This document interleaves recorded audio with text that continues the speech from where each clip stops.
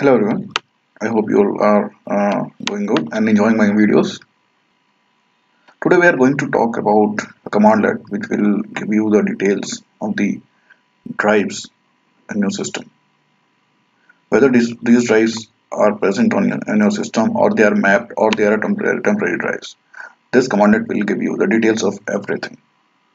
This also gives you the details of the drives exposed by PowerShell providers like functions, certificate, and registries like HKLM and HKCU drive.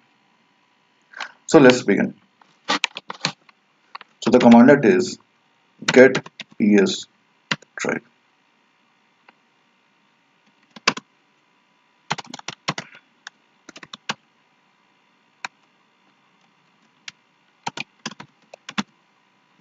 Sorry. Oh, I did this thing wrong. This is the command. Let me make it clear, and then we will. So you can see that this is the commandlet Get-PSDrive, and this is giving you the details of everything. These are the network drive. These are the drives which are present in my system, that is C, D, and E. And these are the drives you can see that this drive. These are basically registry drives actually. You can say these are drives in my system. This is Alias, and you can see that it is also giving details like how much memory. How much memory it is using and how much is free. Provider details like it's a file system or a registry or certificate or what. Root, that is the root of the drive. Right now it is C drive, so the root of this drive is this one. Okay.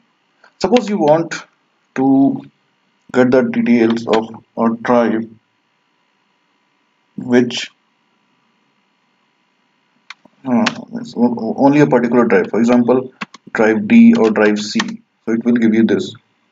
Okay, you want the detail of a drive based on provider, and what you will do, simply just to use the provider file system, and it will give you all the details of all the drives which are provider drives, for which the provider is file system.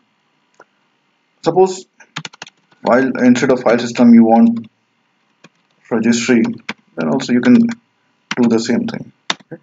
So this is giving you the details of the registry. Okay. Now suppose you want details of registry, file system, and you want just only few details like name, root, how much memory is used, and how much of it is free.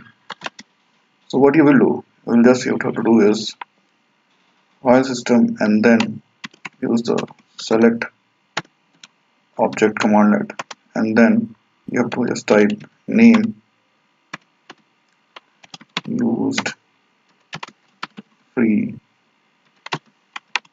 root. Just simple. So by this way you can get the details of name used, free or root, by just changing the PS provider to registry. So this is just a small thing what you can do by using the Get-PSDrive.